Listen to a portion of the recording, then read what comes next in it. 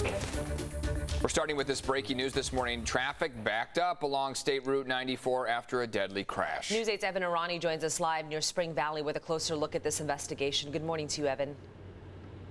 Good morning, Stella and Eric. That's right. If your commute takes you along the 94 eastbound, then you're going to run into some trouble just around the Avocado Boulevard, as well as the Silverwood Springs Boulevard, or the this is in about the Spring Valley neighborhood. So if you're traveling in this direction, then you're going to want to make sure to plan for alternate routes. What we know so far is that these roads are blocked off. We'll show you some of the video that we got from yesterday, which includes what we've been told so far. You can kind of get an idea of what happened. So we believe this took place late last night, a fatal car crash late last night. It's also believed that that first crash, the initial crash of one vehicle and possibly one person on the highway, led to a secondary crash, but we are still waiting on confirmation as far as how many vehicles were involved, how many people were involved in this overall.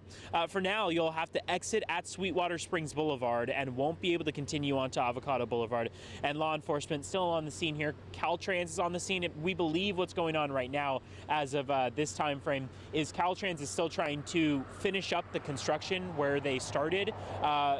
We have the idea that this happened right around the area where Caltrans workers were working and doing construction on the side of 94 eastbound. We don't have confirmation yet if this involved a Caltrans worker or not, but what we know right now is that the area that was involved in this crash is an area where construction is underway. It looks like they're wrapping that up right now before reopening the 94 eastbound. But again, if you are in this area for now, you'll have to take that Sweetwater Springs Boulevard. You will not be able to continue farther down onto Avocado Boulevard. So still trying to piece together some of this information. We do know that this was a fatal crash. We are still waiting on confirmation as to how many people were involved, how many vehicles were involved, and what the circumstances were. But of course, we're still pretty early in the morning right now, and we'll bring you that as we get more information.